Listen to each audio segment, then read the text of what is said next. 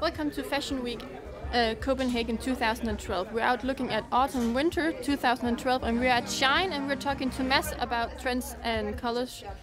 So Mads, can you tell us a little about Shine? Yeah, if you want some bullets from me, it's the most important part is that you need to make sure that you are comfortable with the clothes you're wearing. It's very important that you know, when you see the new collection, that it's stuff that the guys like. Guys like comfort, they like to be natural, and they don't want to dress up for everything. So it's important that the collection also reflects on this. Color-wise, you need to make sure that you go in the earth colors. You need to make sure that black is out. This color we call mustard. We have the army color. We have this kind of rust red or orange, ochre blue, ochre and bordeaux. So these kind of colors is what I feel is very important for next year. And for guys, the most important is jeans, because guys always wears jeans and they always will.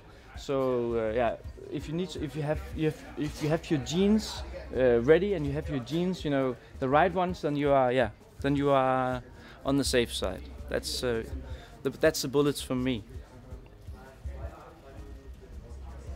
Cut.